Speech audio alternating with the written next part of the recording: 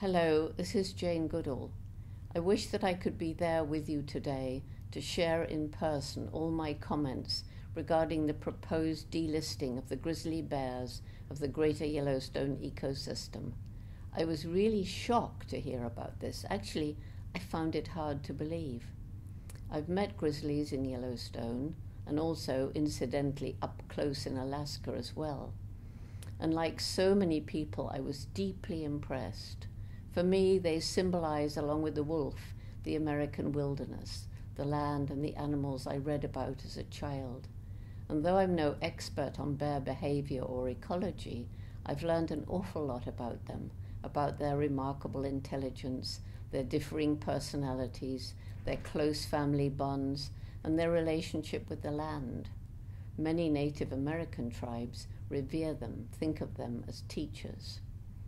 40 years ago, when the grizzlies of the Yellowstone ecosystem numbered less than 150 individuals and their survival seemed precarious, it was thanks to protection under the Endangered Species Act in 1975 that their number today has risen slowly to around 700. But their future isn't secure yet because they face so many threats to their survival. 2 of their 4 major foods have all but been wiped out due to climate change, disease, and invasive species, and they may be killed if they prey on livestock in their increasingly difficult search for food. During a visit to Yellowstone with photographer Tom Mangelson, I met the famous mother, known only as 399, and her triplets. She is said to be the most famous grizzly in the world. Many of the thousands of people who flock to Yellowstone are hoping to meet her, and I saw how calm she was as she wandered across a road with her cubs, quite ignoring the cars lining the road, the clicking of cameras, and the lowered voices. She and the other Yellowstone grizzlies certainly boost the tourist industry, and this, of course, provides jobs for local people and does wonders for the economy.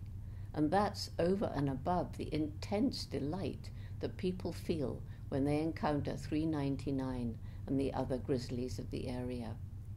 Unfortunately, 399 is one of the bears who sometimes moves out of the protected area in search of food.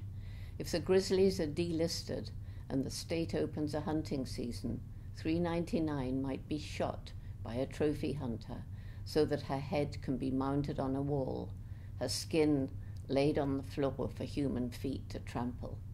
I think many hearts would break. I know mine would.